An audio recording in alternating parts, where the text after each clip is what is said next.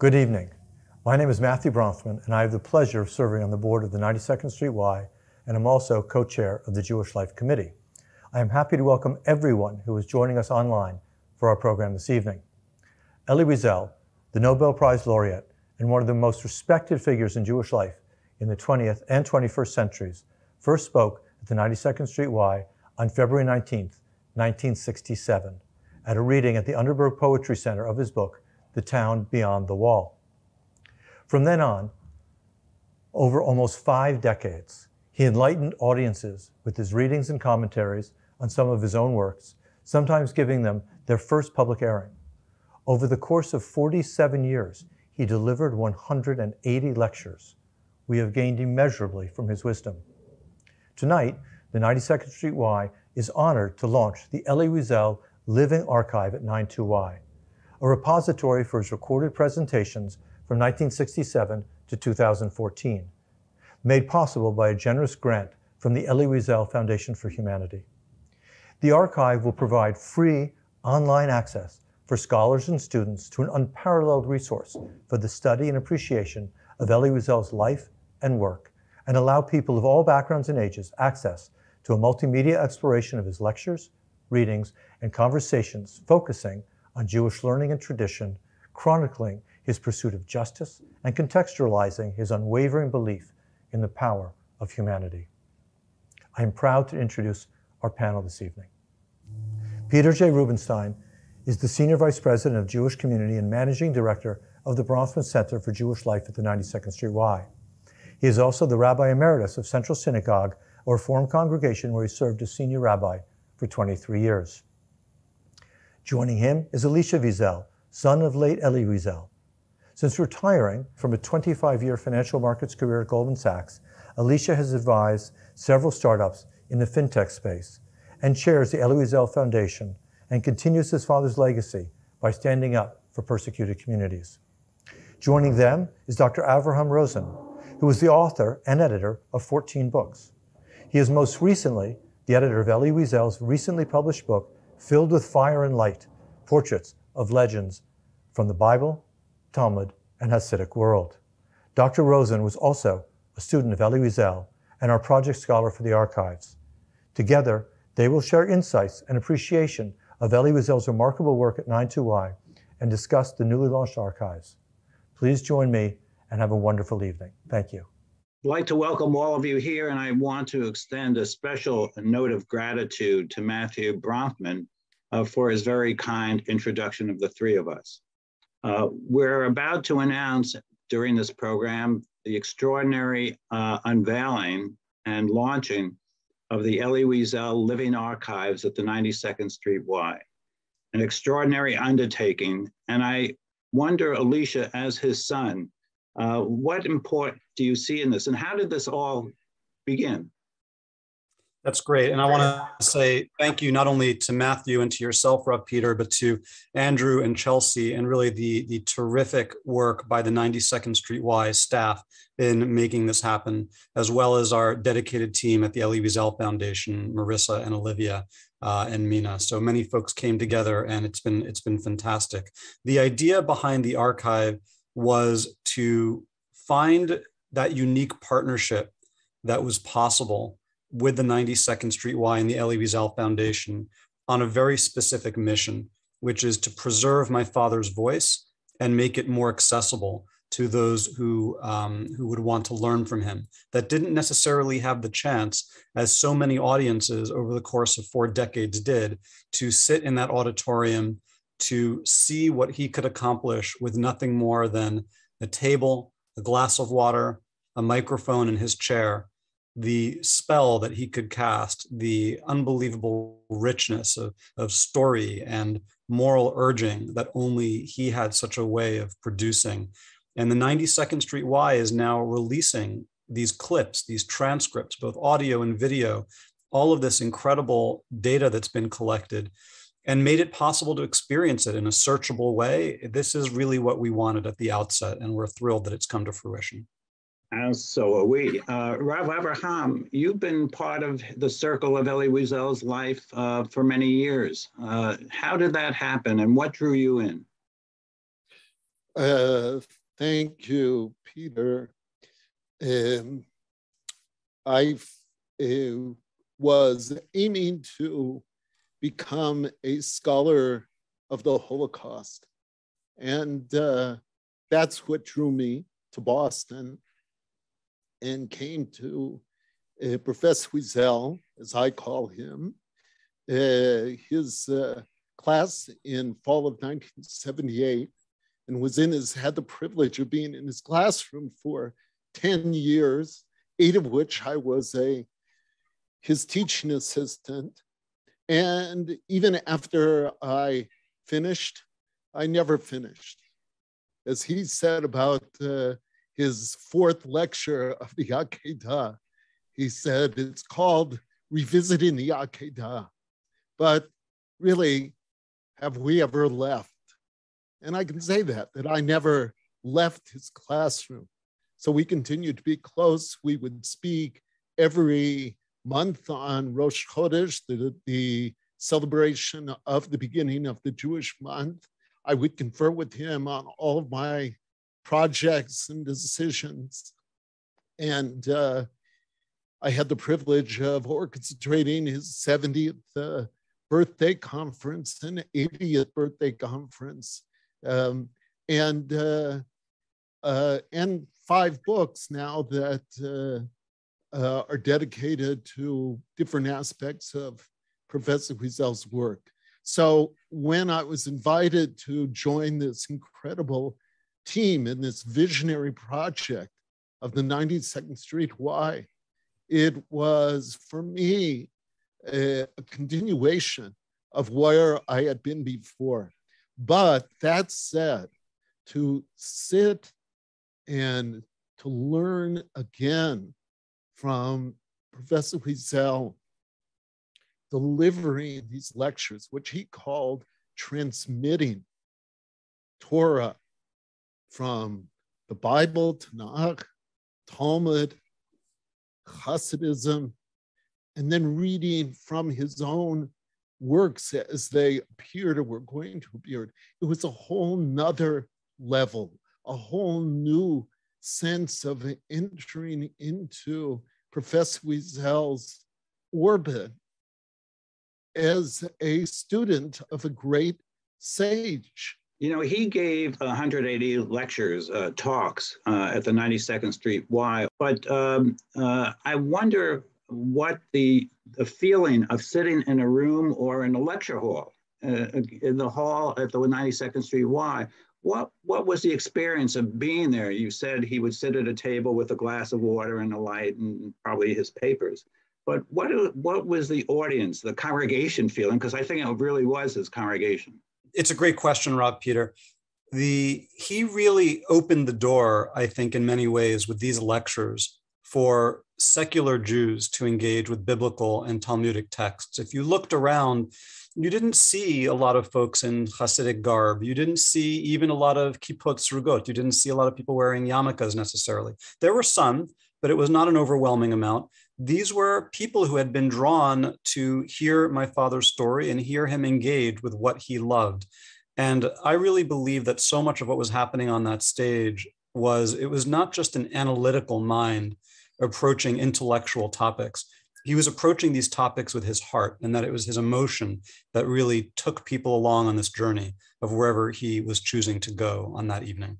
And what did he expect of us, the ones that were sitting in those chairs? I have a feeling that he wanted us to do some work too. Well, the first thing he expected, and this is something, by the way, that I've taken into my business life, he expected people to be on time. And, he would go out of his way to sort of draw out early in each lecture. He would find a poetic way to reopen the doors, and then all the late people would have to shuffle in, very visibly. So he certainly... So getting Jews to be on time is kind of a messianic vision. Wow, isn't it? That's unbelievable. Absolutely. But I think he expected us to follow him and to bring our own questions. My father loved questions more than he loved answers, and he loved to answer a question with a question. These were the things that he absolutely loved doing, and I believe that that's what Rav Avraham got to see in the classroom, working with him for so many years, and it's what he loved and encouraged with the lectures. He you know, with my father, there's the, I always like to say that there's the Torah shebichtav, there's what's written now by my father and what we've observed. And I think that in many ways, these lectures are now part of his Torah shebichtav, the written and visible legacy of my father. But there was also the Torah shebel peh, the oral tradition of the Torah. And what you didn't see is that after the lectures, my father would be in that receiving room just near the auditorium, and he would talk to anybody and everybody who had a question, a story about some fourth cousin 7 times removed through which they were related, a story of personal experience of what they had encountered in some completely different foreign area of the world or culture and how they related it. And if they had either a story or a question, my father was there to hear it and to make them feel heard. And I think that is what happened after each 92nd Street Y lecture that really in many ways defines who he was for me. You know, as a friend, I met him in the 70s. That was a long time ago. My sense was that he didn't change persona when he got up on that stage. I mean, he was himself, but he wanted us to enter his universe in some way, and he was inviting us in as though opening a door. But there was some work we had to do once we were in that door. I think that's right, because my father had an expectation that there would be some scholarly work and research here. And the truth of the matter is, my father viewed these lectures, I believe, as a chance to do something he loved, which was to study. And more than that, to study with his teacher when Rav Lieberman was alive, to be able to turn to him for some of these studies and to turn to other friends and colleagues who were studying as well at later points. And for him, this was a labor of love, and we were all invited in to play a part in it. Rav, I love reading your book. This is not a solicited, advertisement filled with fire and light.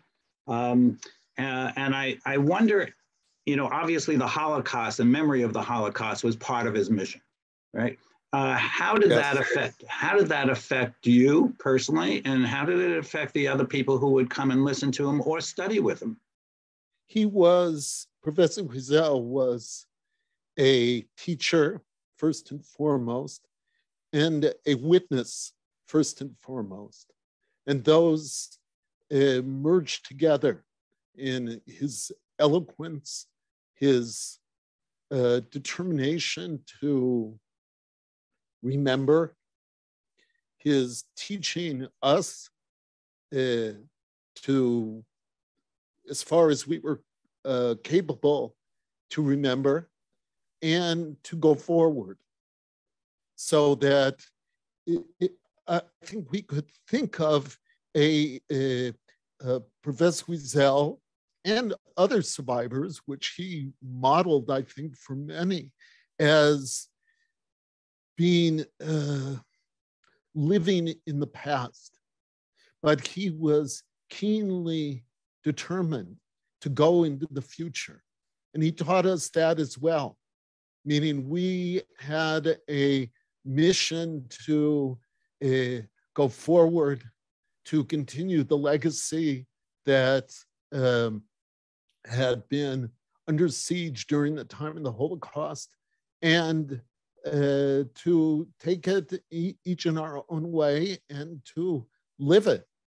So there's always traces in each and every book of the memory of what was before. And there were links to the Churban Beis HaMikdash, to the destruction of the temples, and the way that Rabbi Yochanan ben Zakkai responded, and the choices he made that clearly were setting a pattern and a precedent. And Professor Wiesel would dig into those with just such determination, such searching. So I think for me, what to take away was both the commitment to the memory of those who were lost, but equally and probably more, the quest to go forward, to learn, to be a chassid, certainly in my case, coming from a secular background and walking into his classroom and spending 10 years there worked an extraordinary transformation. And Professor Wiesel's first words in his first wide lecture are, "I am a chassid." He said, you may not believe it because he was not dressed as a conventional chassid, maybe be pictured to be dressed, but he identified in a full way, always as being a Vishnitzer chassid, the Hasidus, the Hasidism that his family came from in Sigat, and he continued to teach us that. At his 70th birthday conference, during the dinner there, he taught everyone assembled Vishnitzer Nigunim. So there were 200, 300 people that he was directing, like the choir director that he was, teaching these Nigunim to each and every person. And they responded. Yeah, I think of the image of a conductor. I mean, he was, in a certain way, a conductor for any of us who ever came into his presence. Truly. I think the part of the brilliance of him is that he didn't stay stuck in the past, and he would pivot to the present and to the future. And I'm especially in these times, these days, with the events that we're facing and that every generation faces, he had something to say about it. He carried that past with us as a lesson, but a paradigm for how we could think about what's going on in our present life and the future. And so, Alicia, how did he work these talks out? How did it happen? Listen, I am the wrong person to opine exactly on what his creative process was, other than I know it started very early in the morning.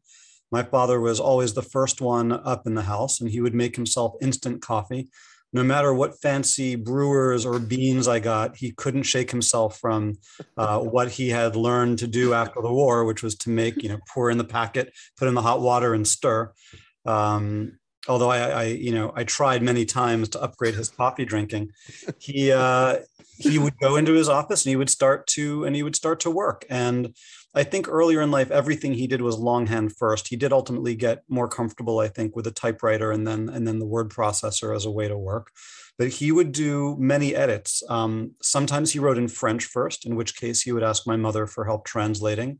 I have seen him also compose directly in English.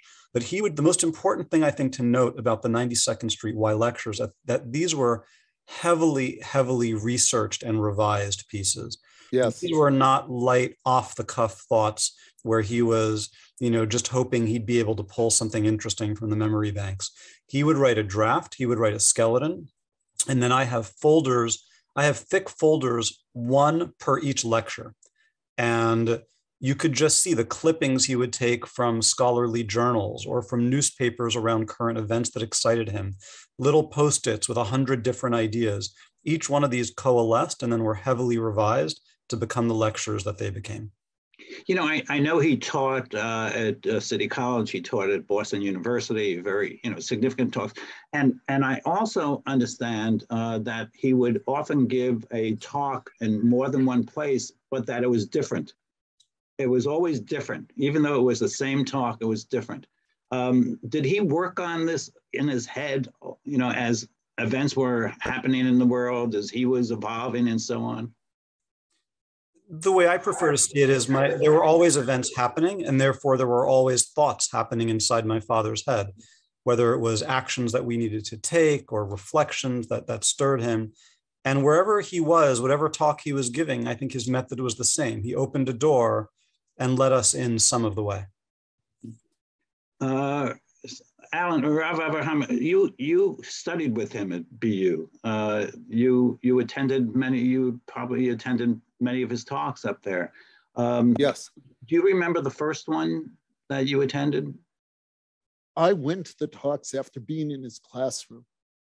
In other words, he would be at Boston University, would come in, usually either 2 days a week or a single day a week, and pack everything in. from morning to night, including his classroom teaching and his lecture. So I would be very much with the books we were studying in the classroom, some of which were Jewishly focused, and others were circling around the great literature of the world. And so much of that was taken with me to the evening lectures as well.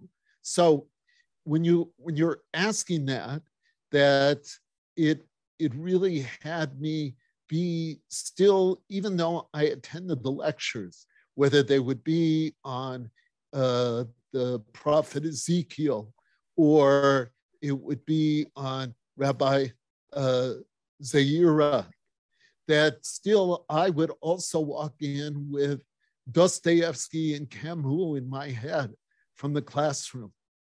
Mm-hmm. What to mention, Reb Peter, also, you kindly mentioned what you said was my book, but it's not my book. I had the privilege of editing what were unpublished lectures in English and bringing them out last year. But it's Professor Wiesel's book. It's his words, it's his teachings. And it's very important to my mind to say that the 92nd Street Y became the conduit for the great books on Jewish teachings that he brought into being. On the 25th anniversary of giving lectures at the Y, he, Professor Wiesel, put 25 of selected lectures into that book that had not been previously published. And the preface to the book is really explicitly that kind of tribute. So as we're watching the lectures and hearing his voice and being with him in the study, we also can move back and forth to the books that are on our shelves, or should be on our shelves, or will be on our shelves. And with the added addition, the Professor Wiesel always, in each and every lecture, which was chiseled, as Rebbe Elisha had said, chiseled, but that he would pause for maybe 2 minutes, 4 minutes, 5 minutes, and give what he called preliminary remarks, where there were thank yous to the staff at the 92nd Street Y, to his, beginning in 1983, to his assistants, who would convene anywhere between 150 to 300 attendees of the lectures in the afternoon and studied the primary text with them. Yeah, that began in 1983 and went forward. So these, just to finish, Reb Peter, with that, these preliminary remarks opened wide not only the doors to the latecomers, as Reb Elisha had mentioned, but also opened the doors wide to the world. And Professor Wiesel would comment on each and every dimension of the world as it impinged on Jewish life, but not only Jewish life. And would also, that would be a time where he would share with the audience personal stories about his family, friends, past, future. You know, he obviously became much more than a teacher of the people in his immediate presence. I mean, he became a teacher, I think, to society and civilization ultimately. Sure. And I think he was on it for that, and we'll talk about that in a couple of minutes. But I remember the first time I read Night, and it was the first time I was so moved by something that someone else wrote that I can remember where I was. And I, as a congregation rabbi, I made every confirmation kid make sure that they read it. I talked about his work probably more than anybody else in our history. And especially I love the story that he talked when Moses died and with the Nishikad Elohim, and how Moses fought against his life ending when it did. But ultimately he was a chronicler of the Holocaust. And that became part of his extraordinary legacy. But I think that his experience of the Holocaust and his books about it were intended for something other than just bemoaning the past. And I wonder, Alicia, did he talk about what his motives were in writing his books and in his teachings? My father wanted to connect with readers. He wanted them to have questions and react and be provoked and to think. It's interesting because we have been approached by, I can't tell you how many different filmmakers who want to do a film version of Night. And my father could not have been clearer. He left very specific instructions. He did not want any adaptations. He wanted only the experience of his words reaching the reader as he had written them and as he meant for them to reach the reader. He wanted to have a very intimate experience with his reader. He was bearing his soul, and he thought that there were questions to be asked. I'm not even going to say lessons to be learned, because he was always more focused on the questions and on provoking them. So I think he wanted to put out there what had happened to him and say, this is not something to be ignored. You have to remember that the first publishers that he had approached all dismissed Night, saying nobody wants to hear about this. It's too dark, too depressing. And thankfully, Hill and Wang saw differently and were able to move forward. He went on to speak about other terrible things that were happening in the world at the present. I think that's, was at the root of his receiving the Nobel Peace Prize in 1986. What was did he ever share his feelings about that, his impression of being placed in this rather august setting and giving his talk? He actually mentions it. I can't remember if it's in the speech or if he says it afterwards, but he has a vision that, his father is there with him as I am standing next to him. It was a very emotional moment to think about his role as testifying. He was not someone who was ridden with guilt, with survivor's guilt. He didn't say, it's not fair. I didn't, why should I have survived? I don't deserve this. He didn't. If he felt that from time to time, he didn't harp on it. He took a different tack, which is, given that he had survived, he felt a need to do something to justify that and make his life have meaning. And for him, that was remembering the Jewish lives that had existed before the Shoah, remembering his family, living their values, and also to take those values and firmly plant them into the rest of the world, to say, this is how I do things and why I do things because of what I was brought up with. So I think that when my father occupied a role in larger affairs, he did so fully grounded in his Jewishness, and that gave him real meaning. I want to make mention of your mom, because she was part of the story as well, even from the very beginning, and was by his side when so much of this was happening.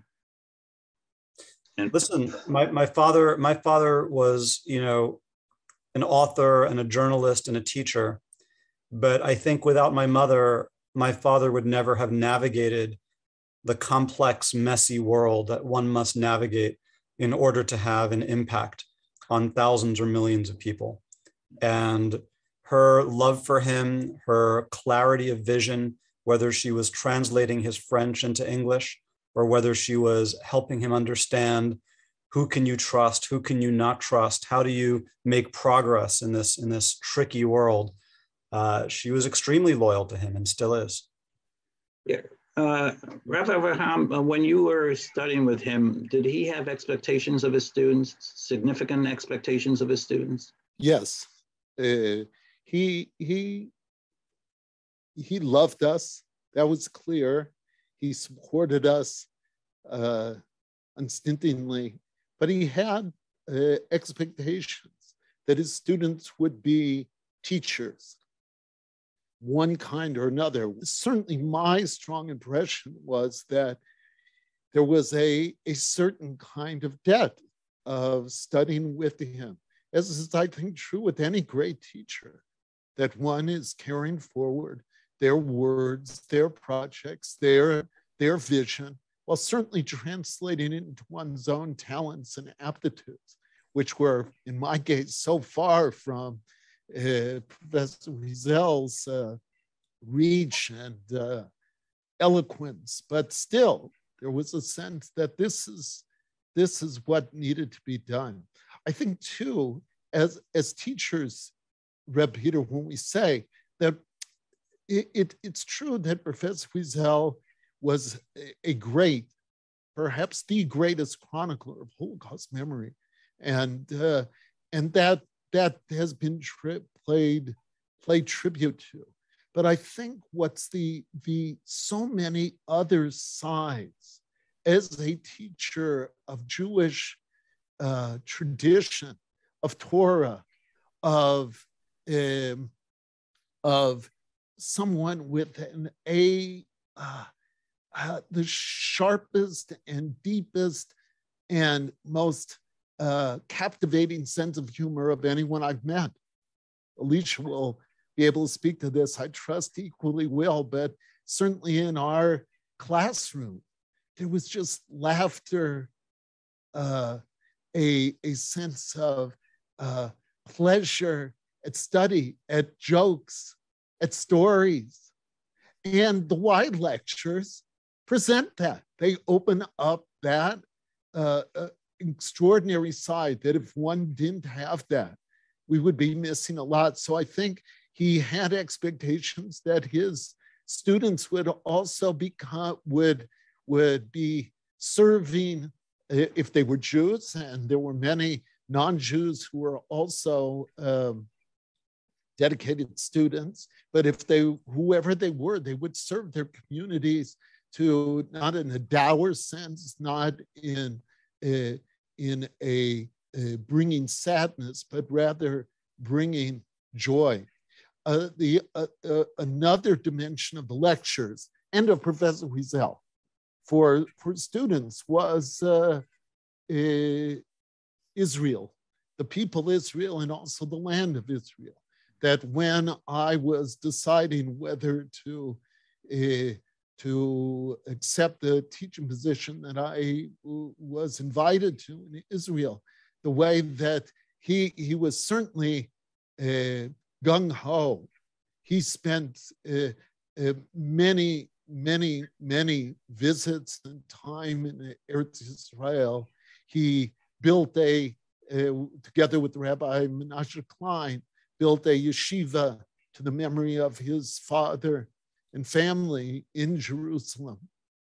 And his wide lectures began just before the '67 war. And when he came back in the fall afterwards, he had already been to Israel at the time of the war. I think it's the case, Alicia, you'll be able to verify this, that every war that Israel unfortunately had to fight, Professor Wiesel took the next plane out and was there in support. And that comes through in the wide lectures again and again, singing of Yerushalayim, of Jerusalem, being at the center of his vocation, the vocation of a Jew. So I think it was true as a student too, that we either went to Israel if you were a Jewish student or even if you weren't. And that even if you couldn't live there, that Jerusalem would be what you orbited around. So, it's interesting, just a quick story on the topic of Israel. I was writing an op-ed or something. I was writing some piece that was, reasonably political, and the newspaper that I was putting it in was pushing back, I think, on my characterization of my father as a Zionist and certain things that he'd done that were Zionist in tone. And having the lectures at my disposal was pretty amazing because I was able to go through them and find some of these places and pull out very strong statements that he made. For anybody who wants to have this concept that my father was not a Zionist, you have these incredible lectures where he's extremely passionate and articulate about the concept. So it was amazing to have that as a resource to draw on in the heat of my own battle, as it were. I think you'd asked earlier about, or you'd made the comment about my father and the humor with which he did things. And Rav Peter, you had asked about how did my father position himself on the world stage? How did he feel? I just had to share the story that when my father was knighted by the, in England, he received KBE. He gets up in front of this room full of dignitaries. And of course, he in a very deadpan fashion says, "Why is this night different from all other nights?"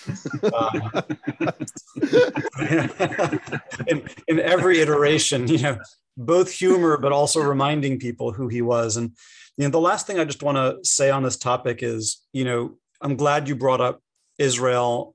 We've already discussed how these are very Jewish archives. In the conversations that I had with my father near the end of his life, he was very clear with me. He said, the only thing that matters in terms of how I am remembered, I want to be remembered as a good Jew. That's it. Nikuda. That was the only thing he said. There's so much to double click on and unpack it. That meant so much to him, but it meant standing up for people in trouble around the world. And it also meant doing everything that he did Jewishly. So I think these archives occupy an incredible role in perpetuating that. So let me transition from what you just said, because I think it's important. So we have these archives now. Who among the people that are listening to us today, who would use it and why? What is your vision for how these archives are going to be used? And do you imagine it for scholars alone or for students alone? Tell us why and for whom. It's a great question. There are the Boston University archives, which I should mention exist as well. So this becomes one of a number of archives that I think are ultimately going to be created of my father's material. And I think serious scholars who want to understand my father, what he thought about things, how he reacted to current events in those early preliminary remarks, how he operated in the context of the world around him, there's an incredible treasure trove. And also biblical scholars and Talmudic scholars to see the way that my father follows different threads of the Amoraim or the Tanaim or biblical figures and what he expounds on, what he chooses to put the focus on. There's a lot for serious scholars, I think, to go through and find in these archives. But there's also a lot for the person who's a scholar only a few hours a day, or only a few hours a week, or maybe a few hours a month, a scholar who is fascinated by my father, fascinated by the world of Judaism, fascinated by this 4-decade period that the archive covers. The curious and the passersby, I think, will find a lot there. And I have to tell you that last Lag BaOmer, when I was trying to learn more about the holiday, go a little bit deeper into the Jewish calendar, and to learn then more about Rav Shimon Bar Yochai, I actually went for a nice long walk and with my earbuds in my ears, listened to my father deliver a lecture about Rabbi Shimon Bar Yochai. And what a lecture. It was like being transported to another time and another place to be immersed. He really brought one of these figures to life in a way that few others could. We're going to be coming close to our need to conclude. I want to give Rav Avraham the last word. But I think of these archives, your father used to talk every once in a while about the bat kol, the echo, right? The echo. And I have what I perceive these archives to be, because I've been reading some of the transcripts and so on, is just that for him. It carries his voice forward to generations who may never have seen him except in the clips that are going to be available of these talks, and which I know are going to be part of this presentation. But his voice will echo, I believe, in so many ways throughout history. It was his words were so profound, so serene, so educational that you learn to fall in love not only with the man, but fall in love with what he said. You'd mentioned Bas Kol, and I want to just riff on that for one moment, because one of the things that makes me very happy about this project that I just thought of when you used that phrase is there's this moment in the Talmud where there's an argument going on about whether or not a piece of pottery that is broken can be reassembled. And there's all sorts of implications for what it means. It's political discourse about the reformation of the state of Israel, or is it that we should go to Yavne, and can you pursue it? Can you keep going in Yavne as a new tradition? There's all these rich undertones going on, but it's a profound debate. And the rabbis who are arguing are calling up to Shamayim, they're calling up to the heavens to weigh in, and different miracles are occurring. And at the end of the day, the people down below who are debating this issue, they're not convinced by any heavenly miracles. They have their view, and they've determined what is halacha, what is the right way to go. And the voice comes down that, my children, you have bested me. And there's, I think, a certain joy that my father would feel, not in the answers that we take from him and then conclude, but in whatever questioning and discussioning and debating and enriching that we do with these archives, I think serves the memory of my father, Zichrono Livracha, quite well, and I believe will bring him joy. Avraham, your work isn't finished. We have you involved in these archives, and we'll probably keep you involved in these archives going forward for your research and brilliance and your firsthand experience. So let's hear from you. What do you want? Thank God. Thank God. I look forward to it. It's been such a privilege. And the support of as you know, Peter, of the Y, of the Elie Wiesel Foundation, with now Rebbe Elisha at the helm, and his mother is certainly paving the way for that, is extraordinary. I couldn't imagine a way to be able to push the legacy of my teacher into the dark corners of the world. I think first that gratitude was one of Professor Wiesel's central teachings. To be a Jew is to be grateful. And so there's so much to say in that regard of the thanks continuing. But just to the personnel that I've been had on my team, Jillian Davidson, who worked with the summaries with me and with Yiddish translation and much else, much else, dedicated and just shrewd in all judgments. Also, we were preceded by Jan Katz and Amanda Weiss and their contributions. More important, I think, Alicia, you mentioned that Dov Seidman played an important role in the early stages, and we should give thanks to him. Absolutely. And his ongoing work with the Wiesel Foundation, Professor Wiesel's legacy. Both Dov Seidman and Howard Sobel were very influential in bringing this partnership between the 92nd Street Y and the Elie Wiesel Foundation to bear. I think it's really crucial to have a sense that Professor Wiesel titled all of his books on Jewish studies, from the first to the last, that he wrote in French and had the prerogative, the title, Celebration. And that the wide lectures that we're right now celebrating are to be able to help an extremely broad range of viewer and listener to celebrate Torah, Jewish tradition, the study, the Midrash and Talmud that Professor Wiesel brought, and that certainly did not present as a closed to only those who were masters, but also to the students, so that our being able, through the good graces of the 92nd Street Y and the Elie Wiesel Foundation, our opportunity now to sit at the feet of the master is something that is truly a celebration in the essential meaning that I think Professor Wiesel wanted to convey. Rav Avraham, you sat before your teacher and our friend for many of his lectures and even more of his talks.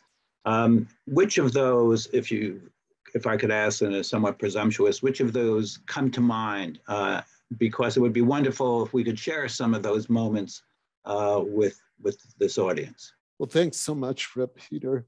There's so many. I mean, we have up and running right now 128 lectures that go from 1967 to 2014.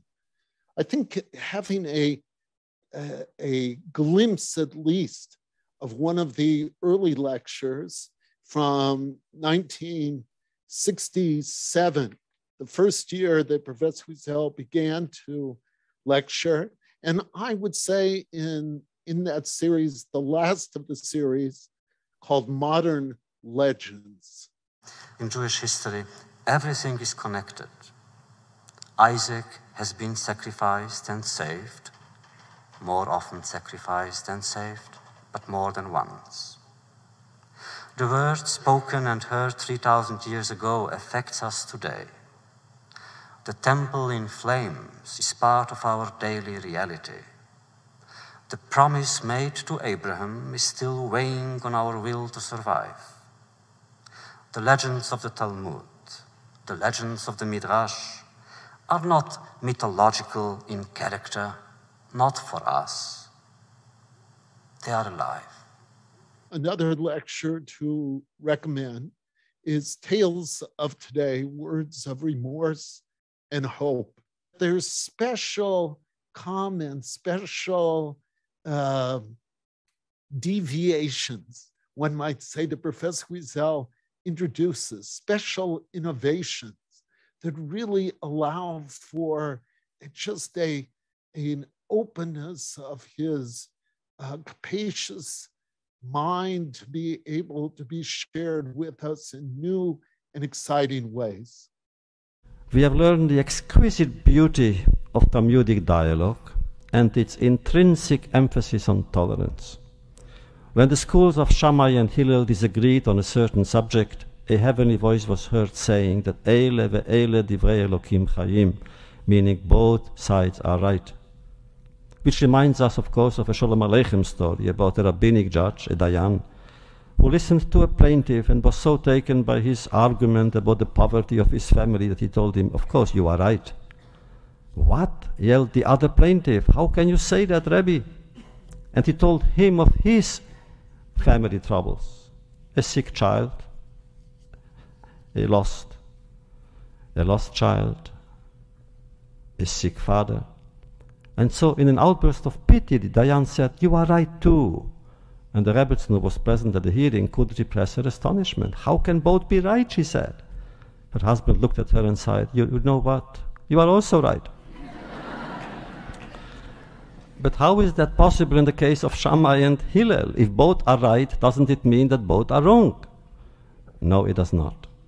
If both are wrong, both might inspire disrespect. The opposite is true, since both are right and quote their words being the living words of God, Eile ve'eile divrei Elokim chayim, they all deserve respect. Isn't that the noble significance of tolerance? That the other side deserves respect, that the other side may be right, that the other side too may say, "My words are the words, the living words of God." Our final example, of which could be many, is the lecture Come Celebrate, which took place in spring of 2006. And it marked, again, an anniversary, the 40th year that Professor Wiesel had lectured at the Y. And at the end of the lecture, Come and Celebrate, Professor Wiesel shares with the audience what he does 3 times over the course of the lectures, which is to sing a Hasidic nigun. In this case, as well as the 2 of the others, the Vishnitz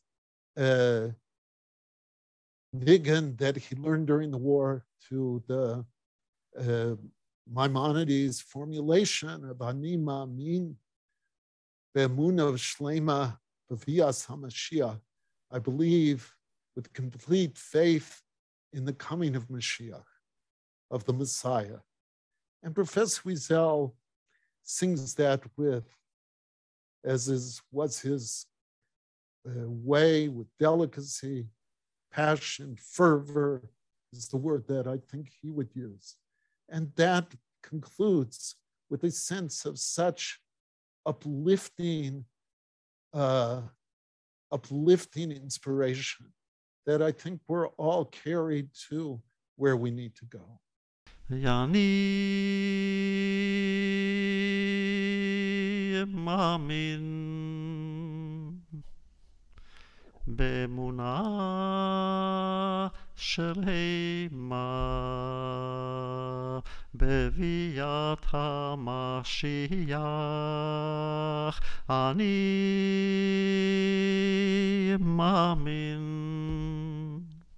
באמונה שלמה בביאת המשיח אני מאמין באמונה שלמה בביאת המשיח ואף על פי שיתמהמה אחכה לו בכל יום שיבוא ואף על פי שיתמהמה אחכה לו בכל יום שיבוא. I want to thank the two of you. I also want to add to the list of those to be thanked from the Y, Chelsea Bassman, I think Alicia mentioned before, and Andrew Krukoff, who was going to lead the listeners through a tutorial. Thank you, Rabbi Rubenstein. I'm Andrew Krukoff, Vice President of Digital Production at the 92nd Street Y, and I'm going to give you a quick tour of the Elie Wiesel Living Archive. So which you can get here through our website in our archive section. You can also get here by going to 92y.org/Elie Wiesel. So we're here on the landing page. Scroll down, you get to the main section. First off, like any website, we've got a search. So you can search just the Elie Wiesel archives on our site. Put in any term you want to. We have an about page and biography. I won't go into those, but hopefully you will. They're very detailed, very good information. Let me show you this events tab. So the idea is to give you many different ways to explore the archive. And on this page, the events page, we have a listing of all of the events that we have in chronological order, beginning with this first one on February 19th, 1967, scrolling down all the way to his last appearance on November 20th, 2014. So this gives you a nice chronological listing of the archive. We also have teaching resources. The idea here is to provide lesson plans for teachers to lead a class through the lectures. So I'll just click on one of these to give you an example. Here's for a general audience, and we have a lesson plan for 3 different lectures. And you can download the lesson and a handout, and along with a watch link for the lecture, and you can go through it. Also, definitely want to point out that you should also visit the Elie Wiesel archive online of the Boston University. Roughly around the same time he was giving talks at 92Y, he gave talks at Boston University, similar but different, and they have their own archive of recordings. It's definitely a great complementary resource. We have a books page, and this is an exhaustive list of all the books published by Elie Wiesel. And what's nice about this feature on this page is many of his 92Y lectures then became published in his books. And then you can also click all of his Y lectures that are in books are hyperlinked. And we also have a list of his original French language publications. Another way to explore the site is we have these 8 main categories: anniversary and commemorations, conversations, Hasidism, Holocaust, moral and spiritual reflections, readings, Talmud, and Tanakh Bible. And then we have our featured section. Important here, we have featured talks that we hope that you'll explore. We also have, and the first is Jewish holidays and observances. And here is where we have aggregated lectures and commentary that Professor Wiesel has made on the various holidays and observances across his lectures. So let's look at an individual lecture page. So here on an individual lecture page, this one, for example, in the Bible, Daniel in the Lion's Den, which was recorded on October 6, 1988, here you'll get a summary of the lecture. You'll have audio or video of the lecture itself played here. You can download a transcript. We've got selected quotes that you can scroll through. There's about 10 for each of these. We break down sub-themes for the lectures. And then lots of names, keywords, and categories that you can click on. And this is how we cross-reference other talks. So for example, here's a tag for Job. Let's see how many other talks there are for Job. And here are all the other talks that also mention Job. So it's another great tool to explore across the archive. And one thing I do want to mention, so that when you do play the video,